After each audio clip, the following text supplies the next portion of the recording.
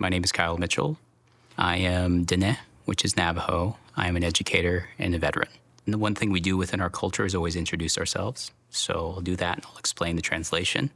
Yate, she'e Kyle Mitchell yenchia, twitachitni nishle, nakai basichin, ke ani dashiche, nakai dashinale. So what I said there is, hello, my name is Kyle Mitchell. I'm born for Bitterwater. I'm born into the Mexican people. I'm born for the Towering House, and I come from the Mexican people.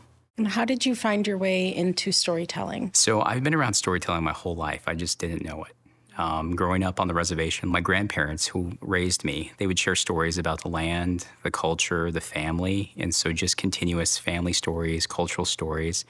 And so hearing those growing up, I always thought that that was a sacred place. So when you think about the story that you're going to be telling tonight, why is that particular story an important one for you to share?